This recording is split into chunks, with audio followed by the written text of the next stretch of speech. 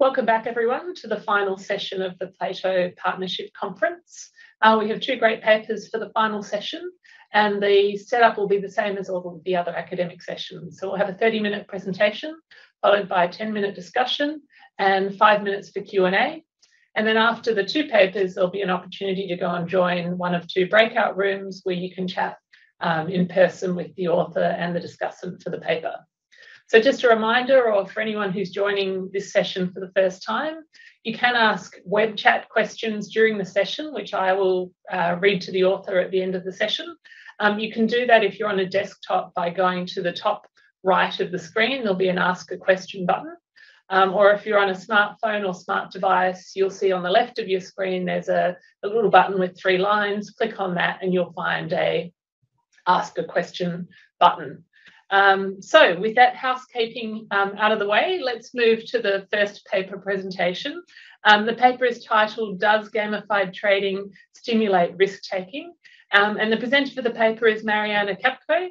Mariana is an assistant professor at the University of Toronto and also at the Swedish House of Finance. So over to you, Mariana. Thank you, Carol. Let me share my slides. Yes, hopefully everyone can see the slides now. Yep, we're all good. So what I will talk today about is gamification and risk-taking, right? So what happened at the beginning of the COVID pandemic, and we all remember this, we witnessed this jump in retail trading activity. And the pandemic surge was driven by the shift in what has been happening, right, with work patterns, entertainment opportunities, and of course, doubled by this fear of missing out, right? Everyone was doing it, so I should be probably doing it too. But in fact, the retail volume has been increasing over the last decade, and it was fueled by more structural changes, right, such as digitalization and decentralization of the asset management. And it has been steadily increasing even before 2020. It more than doubled over the past decade.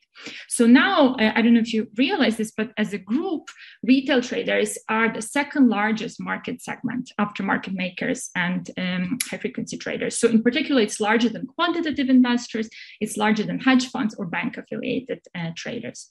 So what happened also very interestingly is that a lot of this retail trading was coming from social media based investors, right? And has also fueled the popularity of the mobile trading app, Robinhood, that you've all heard about, leading to a meme stock phenomenon and a very interesting pushback against the Wall Street, something that we have not seen before as well.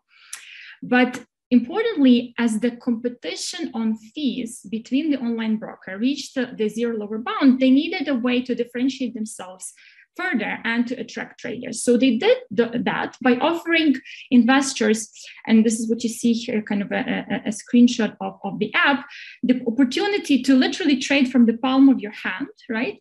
And have a sleek interface, have all these features like flashing bright colors, confetti. So the resulting trading environment became increasingly gamified, right? It was almost like you're playing a video game, but with your money, right? Trying to make investment decisions. And of course, we have to keep in mind as financial economists, what is the profit model here? And the goal of these retail trading apps, particularly those involved in the payment for order flow, was now not just to maximize the number of subscribers, but also to stimulate trading, to stimulate engagement with the platform, the time that you spend, right, doing your investment, not just the number of people who are investing with a particular app. And indeed, if you look, and this is what I have on this slide, if you look at the largest online brokers, the 6, Fidelity, Vanguard, and the others, together they have more than 100 million subscribers, users combined, and the numbers for broker revenue from these payments for order flow are actually quite impressive, right? So this is what has been happening on one hand, but on the other hand, there were also signs that making this investing more engaging and attractive more and more traders and having them spend more and more time on these platforms has been having some negative effects on investors, especially the younger novice investors for whom it was a completely new experience, not those that switched from investing at the brick and mortar institution with an advisor to an app, but those that started off with an app, right, and really treated it like a video game. So at some point, there was a regulatory pushback, and in particular, this was coming from the Securities and Exchange Commission. Gary Gensler, he publicly raised concerns about behavioral technology and gamification of trading apps. Also, at some point in 2020, at the end of 2020, Massachusetts, the Commonwealth of Massachusetts, filed a formal administrative complaint against Robinhood, specifically quoting aggressive marketing that goes against investors' best interest. And they kind of have a list of all these gamification elements like confetti and other things that were distracting and perhaps engaging investors in the wrong way. So what we bring to the literature is a discussion on digital brokers and trader behavior. And what has been done so far and what we know is that there is some evidence or that push notifications increase investor attention, which might be a good thing, right? But they also increase leverage. Investors make more risky trades, take more risk if they are trading from the palm of the hand on their smartphones, as opposed to the desktop computers, which somehow puts people in a different mindset, right? And there's mixed evidence on performance. So what we do here in this paper, we are asking the question whether the gamification of these trading apps exacerbates risk-taking by individual traders. And we try to answer this question, unlike these other works that I cited before, in a controlled experimental setting. So we introduced trading gamification in an experiment. And there are a number of reasons why we chose an experiment, right? And the big one is, of course, that the traders tend to self-select themselves, right, into these apps. So there's the selection bias. And of course, there's extensive margin effect since COVID, right? So it's really hard to do it with the real apps. And of course, the timing of these nudges and reminders and notifications and confetti is endogenous in practice. Who receives notifications when? It's not exogenous. So we look specifically at the intensive margin, right? Does the gamification work as a nudge for those who already joined the platform? And we build for that an randomized online experiments to get around all these endogeneity issues. So let me talk a little bit about the experimental setup. It's actually very simple. It's very simple on purpose. And so let me walk you through this. So we have a single risky asset. It's a virtual stock. It's traded over 9 trading rounds. And at the start of each round, the participant is endowed with the unit of that asset, which she can sell at any time. So the asset prices and participant payouts are as standard denominated in experimental dollars. So you will see here like $. This is experimental dollar, which is artificial lab currency. And we later convert it to Canadian dollars to make payments to participants at the end of experiment. So at the beginning of each round, the asset price is 10 experimental dollars. And then during the round, the price updates every 2 seconds. With certain probability, and this is pi here, the market can crash. So then the price reaches 0 and the round ends. That's it, game end. Otherwise, with the complementary probability, the price can increase either by $1, $2, or remain unchanged. And these 3 non-crash outcomes are equally likely. Okay, so this is what's happening with the price. In terms of the decision-making, participants' only choice is whether and when to sell the asset. So this is on purpose made very, very simple, the decision set. So essentially, it's an optimal stopping problem in which we can adapt the bomb risk elicitation test. So this is the test used to elicit risk preferences in the finance literature by Crossetto and Philipp. We adapt this to finance setting. And there is a time limit, meaning that each round lasts at most a minute, which means that you have 30 price updates, right? And if participants sell the asset before the time limit, then the payoff is the selling price. If she holds the asset until the end, then they get the payoff equal to the price at the end of the round. And if the market crashes, of course, and they don't sell, the payoff is 0. So these are kind of the rules of the game. So the only decision is whether and when to sell. So in terms of, let me mention one more thing, in terms of the payment, so we choose a trading round at random, which is the payment round, and participants know about this. They're also at the end asked to answer a number of questions on financial literacy, and this will be an important part of our results, and they are rewarded for correct answers. So across these 9 rounds, we vary 2 things. Okay, so once again, fairly simple. We vary the market crash probability, trying to mimic a low and high risk environment, or at least difference in the risk of the environment, to proxy for a riskiness of the asset that people are trading in real life. And we also vary whether the platform is gamified or not. And we allocate people to these 2 blocks, and the block A trades on the gamified platform first. And block B first trades on the non-gamified kind of standard, and you will see exactly how the platform looks like, and then they move on to the gamified. The first round is a training round, and it's non-gamified for everyone. We randomize also the crash probability to avoid any kind of learning effects. So the key design feature of our experiment is whether the training platform, which is basically the screen that you see when you trade, whether it's gamified or not. And I said exactly what we mean by gamification yet, or I gave you some examples. What we mean is a set of these user experience design elements that aim to promote your engagement with the platform, including behavioral prompts and game-like features. Okay, so what this figure shows you is a typical screen of the non-gamified platform. What participants see is just a few things. So it's plain and simple. They see the asset price. They see the value of the crash probability, this pie that I introduced before, and they see the graph indicating the price dynamic within the round. They can also revisit instructions at any time, and they can sell the asset by clicking the sell button, and we ask them to confirm their action. So they're also able to click sell, and then we ask, are you sure about your choice? And they can back out if they want to. So now the gamified design includes the same information. So in terms of information content, we keep it the same. In particular, we don't alter the price graphics and the sell button, but we make the current price at the crash probability more salient by changing the color scheme. And what they can also see is the achievement badges for spending a certain amount of time with the game without selling.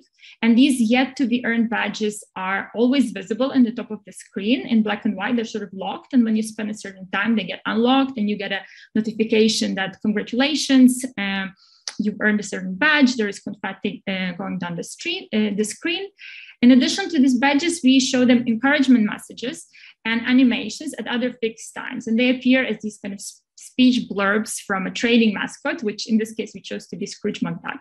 So these are meant to kind of proxy for the push notifications that you get from the app saying you haven't logged in for a certain amount of time. Do you want to check on your investment? Things like that.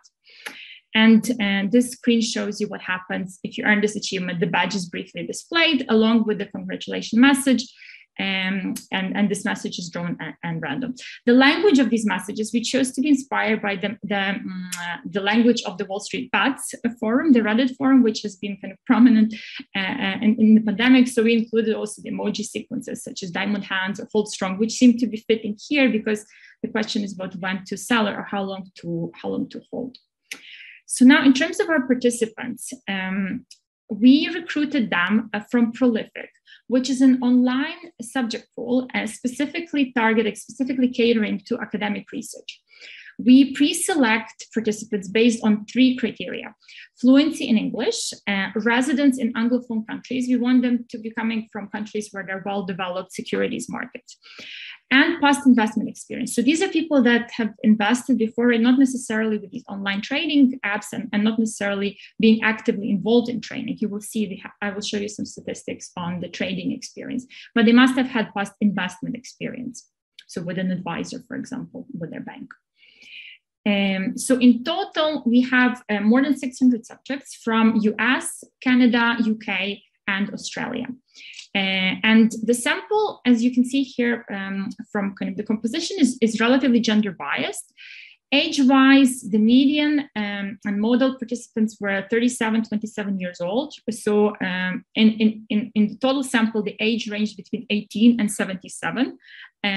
So it was a good cross-section. By comparison, the average age of Robinhood users is 31. So we think kind of in terms of the average participant. We are close to that population. The sample is biased towards higher educated participants. So it's something to keep in mind. So there is more than 45%, 47% reporting some sort of graduate education, either master's or MBA or doctorate degree. 2/3 of the sample reported they have significant trading experience, and 3/4 trade mostly stocks. But interestingly, almost 18% are trading cryptocurrencies. So this is kind of a new sample, I would say, something that we would not see in just a few years ago. And we also asked participants about their trading habits, and almost 1/3 of a sample checks their portfolio at least once a day, with, on the other end, 32% of participants checking the portfolio less than once a month. Okay, so here again, we have a big variation here. So since the experiment is fairly simple, in terms of the variables that we look at, there are just 2 variables to pay attention to, right? So the dependent variables that you want to see how they vary between the 2 designs. So one is the price at which the participants sell the asset. And the other one is the time that elapsed until the decision to sell. So in this table, I'm showing you average levels of the 2 variables across the 2 platforms, conditional on the round, of course, ending with a selling decision. And we see that indeed participants spend more time in gamified rounds before selling the asset, and they sell at higher prices, just from this kind of eyeballing the summary stats. And both effects seem to be relatively large in rounds with the higher risk of market crash. So now you might be wondering, you talked a lot about gamification. What about risk aversion? How do you map this into risk aversion? And so this is the approach that we take. We assume that participants are risk averse with the standard kind of constant relative risk aversion preferences here array. And then we can pin down, with this assumption, we can pin down the optimal selling price, because it's determined by this equation that you see here, which says nothing else than the expected utility of waiting until the next tick should be equal to the expected utility of selling at the optimal price level, okay? And so this means that the optimal selling price solves this equation, and we can use this to characterize the optimal solution. Intuitively, and should be something easier to grasp than perhaps equations and derivatives here, more risk-tolerant participants will spend more time at the trading platform, and they will sell the asset at higher prices, because you see that the asset price actually weakly increasing with time. So further, the impact of the shift in risk preferences on the selling prices will be larger, and this is what we expect from mathematically from the economics of the problem. The impact of the shift will be larger if market crash is more likely. So this is what you see in the last bullet point here. One thing that I want to note before I start showing you the results, that we also need to keep in mind that the data that we have will be censored, right? Because for rounds that randomly end with a crash, we never observe how long the participants would wait and at which price they would sell the asset. So to account for this censoring, we will be estimating a token model. So we're trying to be careful here with the econometrics. We also do robustness with the standard OLS. Okay, so now, in terms of the hypothesis, what do we expect?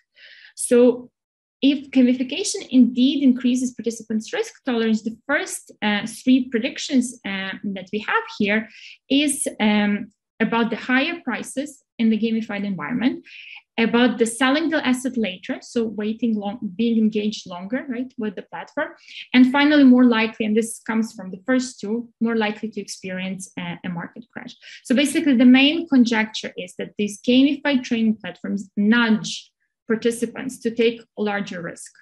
And this conjecture draws on the emerging literature in psychology, right, that actually documents that affective processes impact your risk-taking behavior. So you can shift your preferences depending what you see on the screen, and you can behave differently. So effectively, basically, what we are wondering about and what we will test, whether those that trade on gamified platforms act as if they had a lower effective relative risk aversion. So these are our first 3 hypotheses. I will introduce a few more later, but let's look at the results. So we find empirical supports for hypothesis one, and here you basically can look at the first row, right, at the gamified dummy here. So indeed, participants sell the asset at a higher price in the gamified environment, and we need to be a bit careful interpreting the effects here. It's a nonlinear model, but doing the computation from the average marginal effect, we see that it corresponds to about 6.3% relative premium over the average non-gamified selling price. And if we map this into risk aversion, as I explained earlier, it leads to a 6% increase in the risk tolerance coefficient. It might seem like not much, but actually this is economically significant. We show in the paper that basically if you're thinking about riskier and riskier bets, then these 6% map into quite high increases in certainty equivalent, right? And certainty equivalent is this kind of safe return that you would accept instead of participating in the bet. So depending on the environment, these 6% kind of gets amplified and leads to more risk-taking behavior in more and more riskier environments. A few other results to note, we kind of confirmed that our participants indeed behave as risk-averse agents would behave because they respond to changes in the probability of market crash. So you see the high risk having a negative coefficient here. And if you just look at the first column, this includes all the controls here. So in rounds with high crash risk, they indeed sell the asset for a lower price and then in low risk rounds, and consistent with the literature, let me just mention this, that men are marginally less risk averse than women, although this is not the main thing that we're testing here. This table provides evidence for hypothesis two. Instead of the selling price, we hear instrument risk aversion with the timing of the sell decision. And as I mentioned, since price weekly increases with time, we expect more risk-averse participants to optimally sell earlier and more risk-tolerant participants to sell later. And this is what we find, consistent with the drop in risk aversion in gamified platforms. And of course, so this is the testing the third hypothesis, where we dependent variable is the market crash indicator. A natural consequence, if you delay to sell, you are more likely to experience a market crash, right, in our game. So, and this was our hypothesis 3. And indeed, if we estimate a linear probability model, we find that the probability of observing a market crash jumps. It's an 11% jump. If you look at this 3% compared to unconditional crash probability, it's 11% jump in probability of experience that crash. So gamification increases the likelihood that the participants basically end the round with nothing, right? They earn 0 in that round. One thing that we're thinking about is, of course, and one concern that you might have listening to me is that basically this gamified treatment makes players delay selling because they're simply distracted by all these features, the messages, the confetti, the badges, rather than due to the shift in risk preferences. So if that was the case, we would expect the impact of gamification on the selling price and on the time spent to be independent of the probability of the market crash. If they're distracted, they would behave the same in these environments. If, on the other hand, it indeed has an effect on the risk aversion and shifts the preferences, we would expect that the impact of gamification, as I showed you from this kind of discussion on risk aversion, it should be larger in rounds with higher probability of the market crash, kind of riskier rounds. And this is exactly our hypothesis 4. And in line with this hypothesis, so here we look at the exit price, that's my dependent variable. And the most important are the first 2 rows, and we can focus on the first column here because that's the one that has all the controls.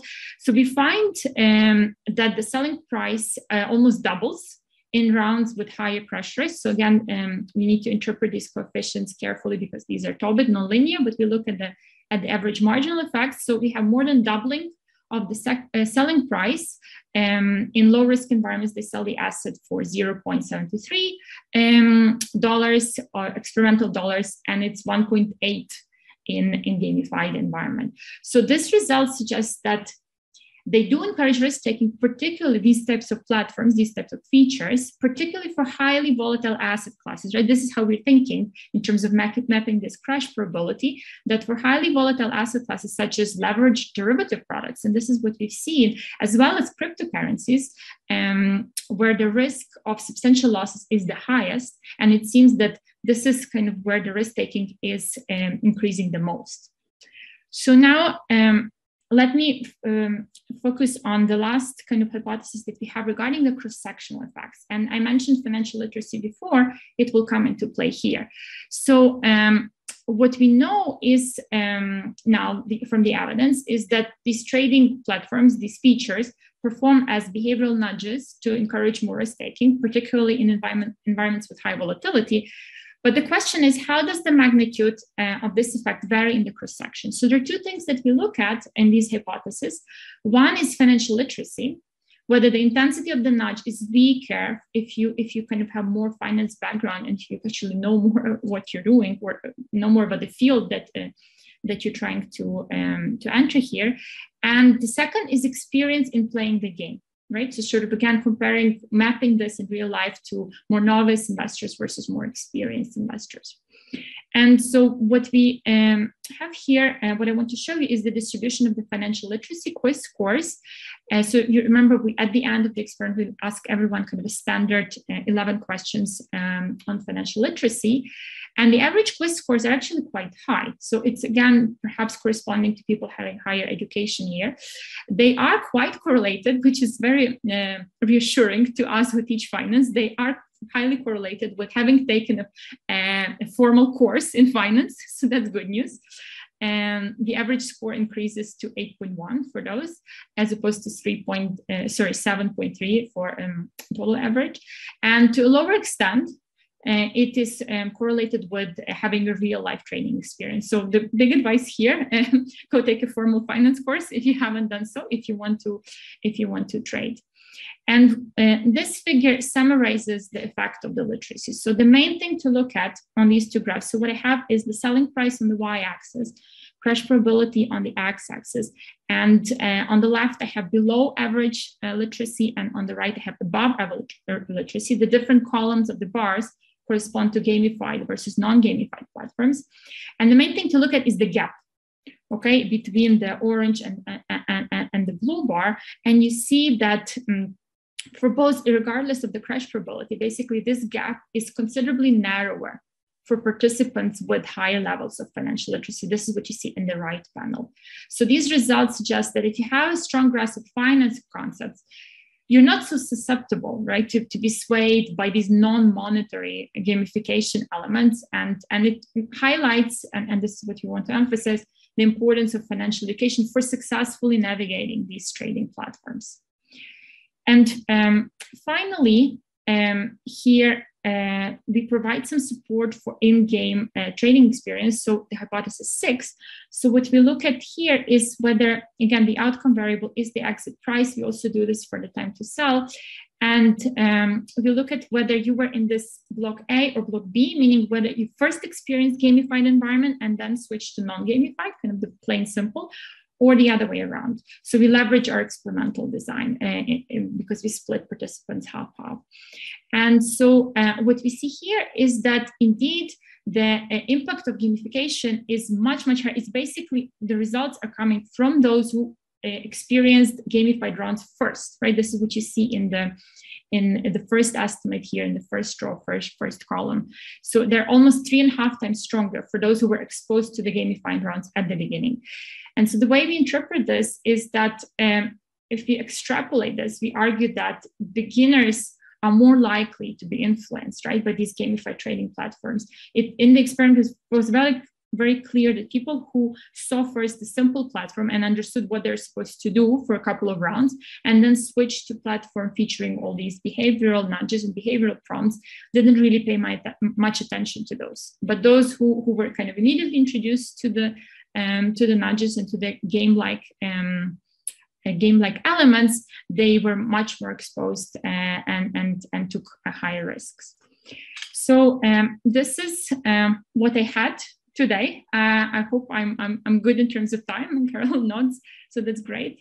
So let me kind of sum up. I hope I didn't rush too much, but the experiment itself is fairly simple. Remember, it's a kind of an optimal selling decision, right? And we're just varying the design here. So we recruited a lot of people, more than 600 participants across from all over the world, right? We did this online. And the participants took more risk on platforms that featured gamified elements, right? And we tried to to mimic those elements and to have them correspond to what you really see in the trading apps like Robinhood and others. It's not just Robinhood that introduces all these, congratulatory messages, nudges, badges, and things like that. There are actually quite a few that do that, more and more, I would say. And the effect was stronger, and this is an important result, on the assets that are ex ante more risky, right? And this was consistent with the gamification reducing risk aversion. Very importantly, the effect was moderated by financial literacy and trading experience, which is good news, right? So this is something that policymakers can take into account. And when it comes to financial literacy, one standard deviation increase in the literacy score reduced the impact of more than 50%. It's quite a significant effect here. Thank you for your attention, and I'm looking forward to the discussion. Thank you. Terrific. Thank you very much, Mariana. Your timing is perfect. So our discussant for this paper is Debrah Meloso, who's from the Toulouse Business School. So over to you, Debrah. Thank you very much, Carol. And I will share my screen.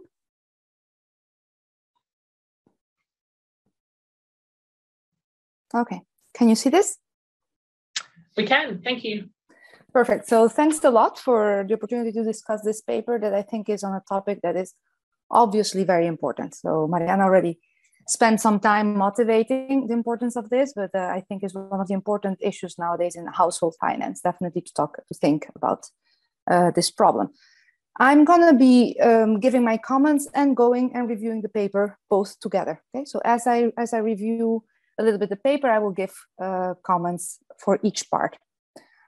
All right, so this is an experiment with gamified trade. It's a lab experiment, even though it's a large sample taken online. It's lab because the situation, people are embedded in the situation that is created by the experimentalist. There's no other situation around it.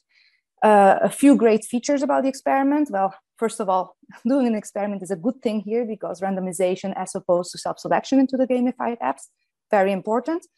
The large sample that they have filtered correctly and very diverse on certain dimensions, very nice. And a pre-registered design, which is kind of the standard nowadays, and it's becoming our good practice. Finally, the sample of participants on some dimensions at least is arguably similar to what we see on some of the apps, some of the most popular apps such as Robinhood. Now, what are we asking here, or I'm not asking it, well, what are the authors asking? What is the effect of gamification on some investor behaviors? Which one? They chose risk-taking. However, perhaps my first question is why risk-taking only when we could care about gamification effect on bankruptcy, less reliance on good advice, more making of mistakes. There are so many things that you could have asked, or even positive outcomes, right, that gamification might have had on investors overall. There's a focus on risk-taking that is measured in two ways: higher stopping time and higher stopping price, and of course also higher likelihood of bankruptcy, which is a consequence of this. Okay, the experimental task is the bomb risk elicitation task of Crozet and Philippine, the dynamic version of it, and modified. Okay, well, so very quickly, the bomb risk elicitation task, you can see here the little graph of the classical breadth. You have a bunch of squares that are uncovered. Here, actually 100 squares to start with. As time passes, those squares get covered every 2 seconds, for example. They are covered and the participant just has to choose when to stop. Okay? There's two things about the original bomb risk elicitation task. The price always increases with certainty, unlike in the modified version. And the second thing is the participant actually does not know if the bomb was behind one of the squares that have already been covered. Okay, so they're not aware if it has already happened that the bomb exploded. In the modified bread that is used in this experiment, there are two changes. One of them to adapt it to finance, to make it more exciting. Of course, the price doesn't increase for sure, right? Either there's a crash or perhaps the price increases, it stays the same, it increases by 1 or it increases by 2, right? It makes it more interesting. But I think even more importantly, one big difference is that participants are aware at every moment in time that the bomb has not yet exploded. Okay. I have a little bit double checked the calculations in the paper. I think everything holds true, but I was puzzled by this little change introduces a non-stationarity in the problem that wasn't there before. And I was surprised to see that the authors still made the comparison of only stopping right now versus continuing only for one period, when in fact there's many other strategies, right? You could have compared stopping right now with continuing one period and continuing 2 periods if the price increases by 1 only. There's many other strategies to compare to. Why only this 2 strategy comparison is enough to identify the correct stopping price? I'm almost sure it goes through. However, I wanted to see this in the paper, okay? Just the theoretical aside. Now, gamification, and I think here are my main comments are gonna come here. There's a few things that are done. Badges are given for the time survived without a crash or a quit. Participants know in the screen that how many badges they can still obtain. I didn't understand, it wasn't clear to me in the paper whether they knew how much time to the next badge. That was something that I wasn't sure they knew. Another part of gamification is that they get cheering for good choices, well, way to go, or high risk tolerance, nerves of steel. So they actually stimulated directly for resisting the temptation of quitting. And there's graphics and language, great, taken from true apps and the investor forums. My concern is that as an experimental design, subjects seems to be almost instructed to stay longer time in the game, okay? Or which is equivalent to displaying higher risk tolerance. So this may still be very relevant if real gamified apps are rewarding exactly for that. And I think Mariana mentioned quickly that they do gamify staying in the game, but I could imagine some apps actually gamifying other things, the number of transactions, giving rewards for number of transactions, or the performance of your portfolio, etc. If that's the case, well, I don't see the mapping from this gamification into your risk aversion being very clear if you're directly rewarding people to stay longer in the game. Okay? In particular, I can think of gamification as a direct non-monetary payoff to staying long in the game. Okay? That changes the breadth. It's no longer a risk elicitation task. You're going against induced preferences principle, and the breadth is no longer correctly eliciting people's risk aversion. The gamified breadth is no longer a risk elicitation task, in my opinion. All right, and then final results. So what I just said is going to link very strongly to interpretation of results. In the gamified treatment, so first result in the gamified treatment, participants stopped at higher price later, and they're likelier to experience a crash, H1, H2, H3. Gamification has a larger effect when crash risk is higher, and it correlates with financial literacy and experience in trading. So first comment on the interpretation of results. If results one, I would hesitate before interpreting as an increase of risk tolerance. Okay, it could be a simple reaction to the non-monetary rewards that are given in the game, in the experiment, to staying longer, and nothing to do with increased risk tolerance. Second, I would have liked to see more of a separation between the time and the price result. I think there's a lot to learn from that. Okay, so in particular, the price, the derivation, the theoretical derivations are on price, not on time. Okay, so imagine that you had some draws that are particularly bad, where people stay a long time in the game and they're getting badges, but the price didn't go up. Will they stay longer until the price goes up? Things like that, I would have loved to see them, to separate, to interpret better the results. And also a little bit more exploitation of 2 and 3, the effect of financial literacy and this cross effect of risk, the moderating effect of riskiness. It could help disentangle whether people are making mistakes, whether it's the non-monetary rewards for time, or whether it's risk tolerance that is being affected by gamification. That's it. Thank you. Wonderful. Thank you very much, Debrah. Before we go to questions, I might give Mariana a moment to briefly respond, and a reminder to everyone that you can send in questions via the Q&A on the top right of your screen. But Mariana, over to you first. Yes, thank you very much, Debrah, for your discussion. All the points very well taken.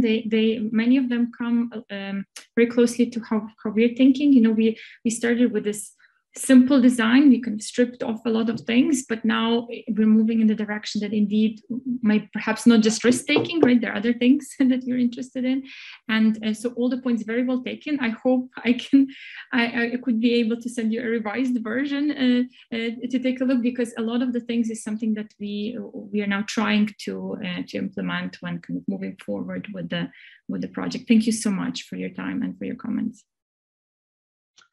So a question for you, Mariana. If I'm a policymaker, what's my takeaway from your paper in terms of should I be taking some action on gamification, or is everything okay? No, that's a very good question. And as I mentioned, some action has already been taken. But for instance, let me give you an example how the industry responded. So there was, after this Massachusetts complaint about confetti, Robinhood took away confetti. But what they did, they replaced it with flowing geometrical figures that, well, they look exactly like confetti to me, right? But strictly speaking, kind of in the court of law, that they took some action.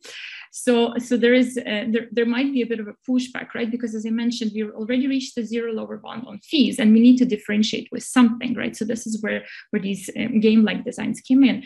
But I think something that we can do, and this speaks to these financial literacy and trading experience designs, right?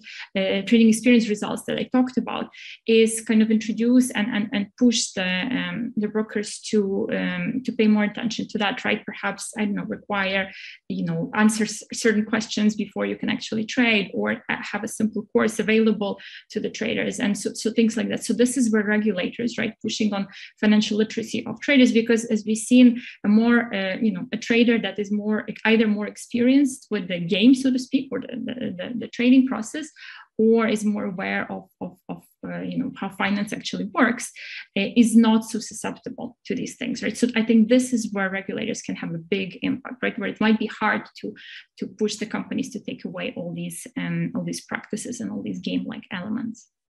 Thank you for the question. Terrific. Thank you very much.